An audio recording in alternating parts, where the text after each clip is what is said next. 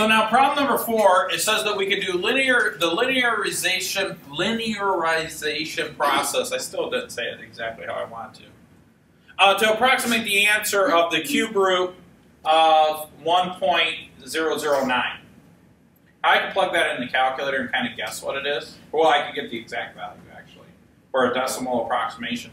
But what they want us to do is try to do this without a calculator. So now here's the thing. This is very much like f of x is equal to the cube root of 1 plus x. Okay?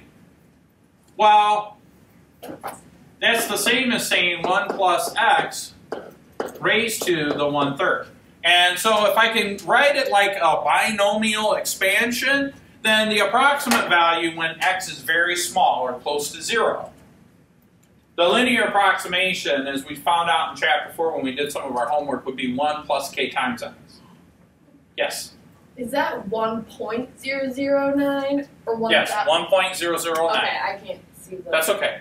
So I'll write it on the board when we get to it, though. All right. So here's what we need to do. I'm going to take this function and I'm going to linearize it. So the linearization process looks like this. We have f of x minus f prime of x times x minus a. And we'll figure that out.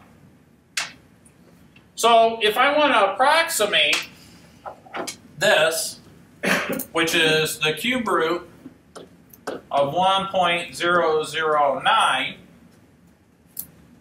well, I need to figure out what f prime of all this stuff is. So if I do f prime of f of x, then what I end up with is 1/3 times the quantity 1 plus x raised to the negative 2/3, right? Just using the power rule and the chain rule.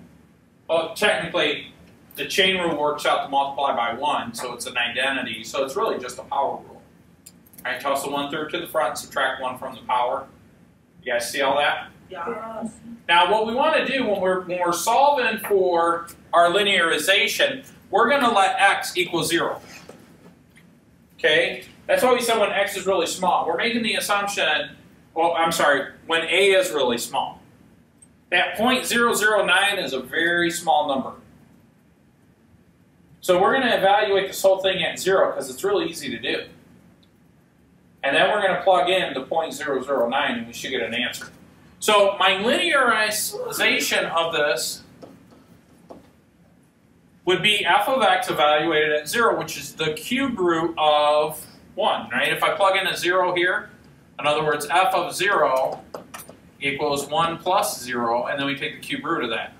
What times itself equals 1? Or what times itself 3 times? Or what number raised to the 3rd power equals 1?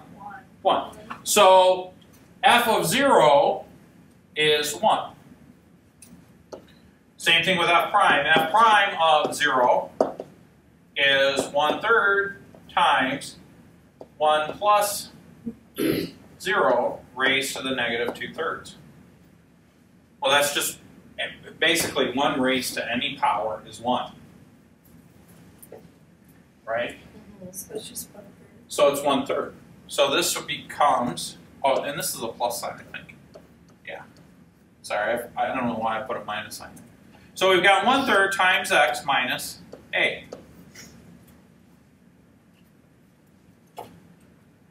And I apologize because the notation in the textbook looks a little different and I just kind of got in a hurry. Technically, this should be f of a plus f prime of a times x minus a. Right? And we let a equal 0, so I kind of screwed up. So then this would be 0, is what I'm trying to say.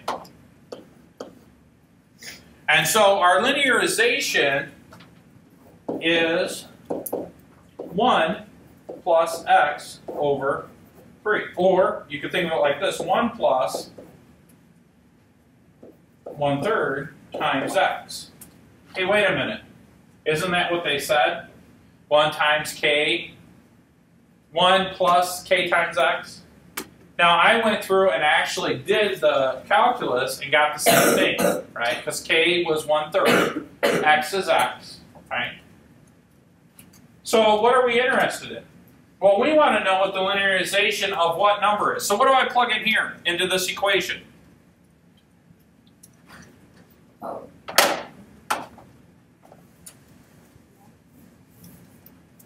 Well, I want to know what L of 0.009 is. Well, that's going to be 1 plus 0.009 divided by 3. Well, what's that? 1.003.